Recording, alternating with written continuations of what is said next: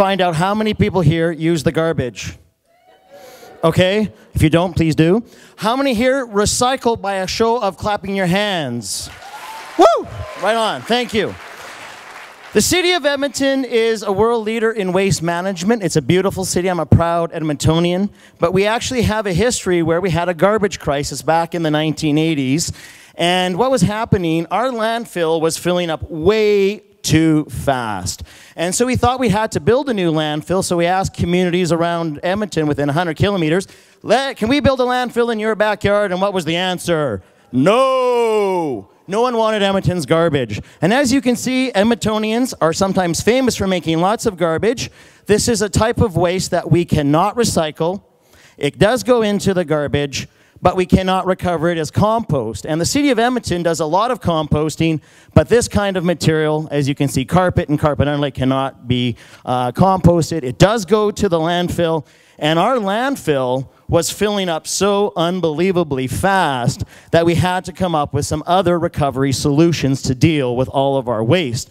So here we have the Clover Bar landfill. This is out at our site. And this landfill was filling up extremely fast. So we needed to recover waste. Thus was the Edmonton Waste Management Center. This is a world-class facility in your backyard that deals with waste in an unbelievably remarkable way.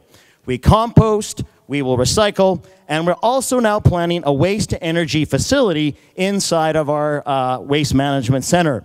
This is not, look at our landfill gas plant. This is the generators that make over 4.8 megawatts of power from the methane that comes from our landfill. Now, our landfill can generate up to thousands and thousands of hot air balloons of methane every day. We can now recover that in the form of electricity. Our landfill closed in 2009. And we made a big building called the IPTF, the Integrated Processing and Transfer Facility, and now the garbage goes inside, not outside. One of my grade 4 students said, why do you bring the garbage inside? Because we want to start to process the waste, and that's what the city of Edmonton does. Here's some RDF. This stands for refuse-derived fuel. This is things like cereal bags, candy wrappers, and even your polyester leisure suit. All that stuff that typically cannot be composted or recycled, that is very carbon rich. A lot of this comes from the biomass from our environment. And we want to shred this waste up and be able to recover it. Now, the city's been very, very fortunate that we've had a lot of industry and government support to make one of the first world-class waste management centers in Edmonton, along with our waste-to-energy facility. So in Edmonton, we are very lucky that we can now start to recover the vast majority of our waste. We're also a leader in research. This is the Advanced Energy Research Facility, and right in our backyard as well, we are creating a new branch of old sciences that are helping us to maximize the recovery of waste. This is a facility that will help us to recover waste from waste to energy in a remarkable way. That's the small one. We're going to make a big one. And this is the Enercam project. This is a company from Montreal making this biofuels facility in the city. This job of this plant is to actually take shredded garbage, heat it up to a temperature of over 750 degrees. That's 1/5 out of the surface of the sun. It's done inside of this chamber. This is an enclosed chamber where we can react all that material and literally rip the molecules apart. Now, I have to say, I love molecules because I'm made up of them. And we can take all those molecules from that garbage and start to use them in a unique way. We make something called a syngas. Syngas is very similar to natural gas. It's made up of, as you can see here, that's carbon monoxide and molecular hydrogen.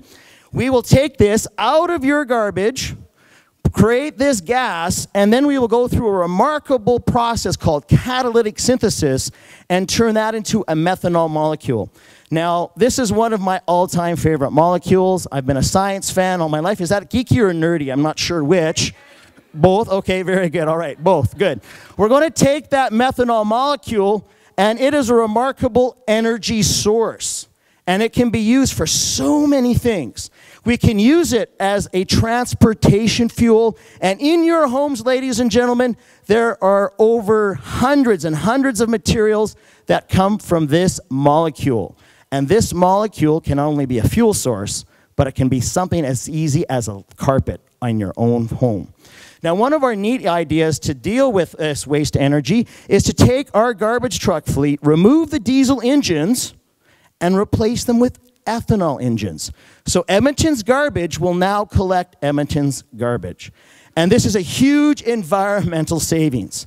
So we are excited with waste to energy in our city, but there's some waste from the waste. And up on screen right now, you're seeing a look at what is called GSR. That is on the left, and the char is on the right.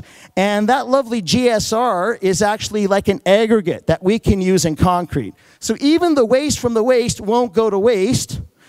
Okay, so that's good news. Here's our current diversion. In 2012, 20% of our waste was recovered in the form of recyclables. 40% of our waste was recovered as compost. And those 3 red cans there represent the biofuels. 36 million liters of methanol is our plan to be made, and over 90% of our waste will be recovered here in the city of Edmonton. One of the highest waste diversion rates out of any city in the world, ultimately benefiting the environment. So I have a really big favor to ask each and every one of you in this room today.